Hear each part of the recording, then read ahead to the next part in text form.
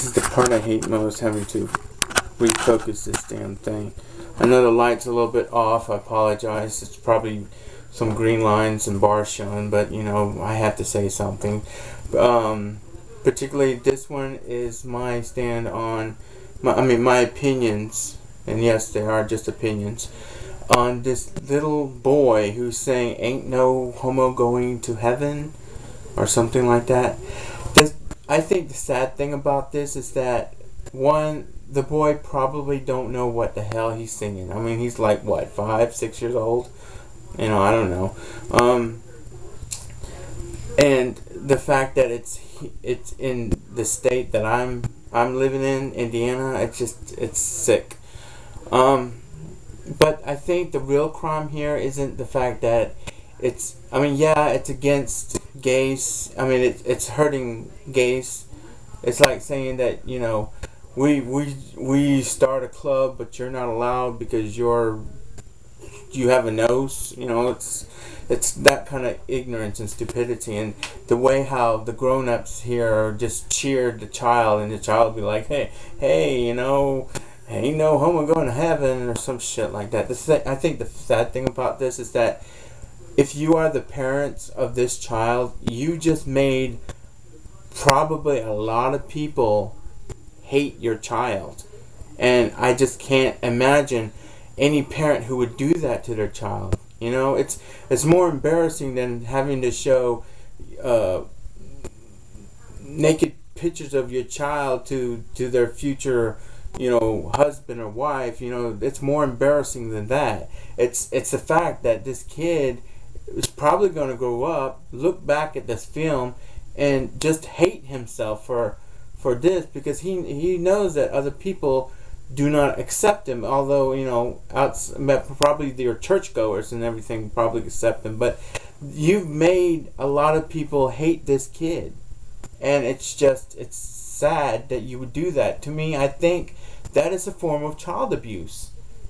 It's just like with the Westboro Baptist Church. They have their kids holding up these signs that made the whole United States hate them, and they don't even know why they're being hated. You know, some guy throw a beer can or whatever can at the kids.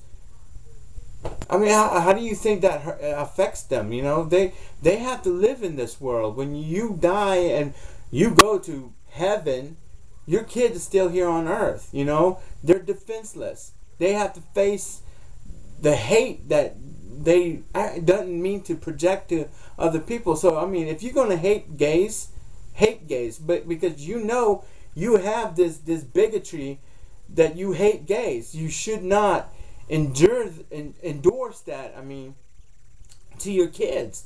I mean, I'm a gay man, but you know, I would not try to have my nephews and nieces to hate a certain group of people just because I don't agree with them. I mean, that's not right.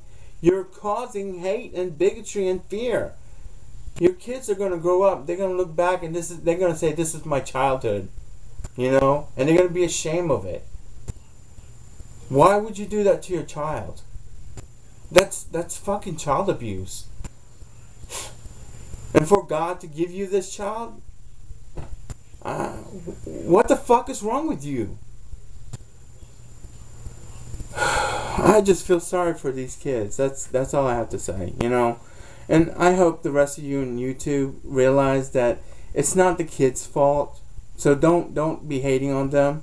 It's their fucking parents. It's their society, their religion. And yes, their religion, because the religion is endorsing this type of hate, and you're just allowing it. Not the YouTubers, but the parents are allowing the child to embrace this kind of hatred. So it's not the kid's fault at all, you know. I don't think they're responsible for that kind of stupidity. I mean, let's face it, they still believe in Santa Claus. They still believe in unicorn.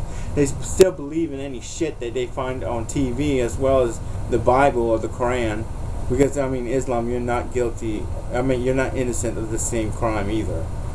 But that's my stand on it, you know. I don't agree with the fact that a parent would do that to their own child. I'm sorry, it's stupid. Thank you for watching my videos, and I hope you all have a good day.